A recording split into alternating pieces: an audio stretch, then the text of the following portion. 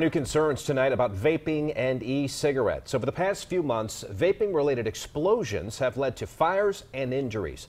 The head of the FDA now calls vaping an epidemic. Eyewitness News reporter Dave Faraday investigated the dangers, and we must warn you, some of the photos in Dave's report are graphic. Josh Bumgarner showed us what's left of his front teeth after an explosion while vaping. These are pictures from this past summer as he recovered at a local hospital. Bumgarner believes the explosion happened because he put a friend's vape together the wrong way. And put it into my mouth and started to inhale. I started feeling it get really hot, and I couldn't get it away from my mouth fast enough, and the next I heard a loud explosion. There have been several documented cases nationwide of explosions and fires from misuse of the devices and improper storage of batteries. The United States Fire Administration reviewed 195 reports of e-cigarette related fires and explosions from 2009 to 2016. It found the cigarette's lithium battery a new and unique hazard, saying they are more prone to explode. Bumgarner's wife will never forget seeing him seconds after the explosion. He was able, I don't know how, but he was able to get up and run from one end of the house to the other and just say help, and then he collapsed. The American Vaping Association says several of the explosions have happened because the lithium-ion batteries were not properly stored. Well, this is the battery. This store owner shows one of the cases he uses when he's not using the battery.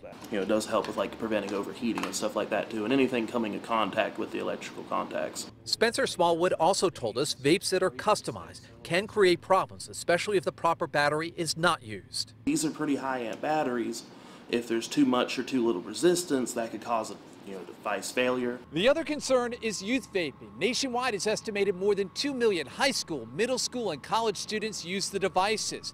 The FDA is giving manufacturers until the middle of November to submit plans to stop it. There's an epidemic spreading. The agency is running an aggressive ad campaign to steer young people away from the devices, but there are plenty of vaping advocates. Kelsey Smith says her husband successfully used a vape to stop smoking. I would say that he's definitely not experiencing the shortness of breath anymore that comes along with the negative effects of cigarettes. The American Vaping Association says millions of people use vapor products each year, and tragic events are rare. But earlier this year, a vape pen explosion in Florida led to one man's death. The medical examiner said in that case, the victim had burns on about 80% of his body. Josh Bumgarner is thankful he wasn't hurt worse and says he'll never vape again for his own safety and that of his children. I swore off of the vapes. I decided if I was going to do anything, I'd just smoke cigarettes, Not much different, I know there's health risk there too, but at least I've never had one of those blow up my face. Reporting from Catawba County, I'm Dave Faraday, Channel 9 Eyewitness News.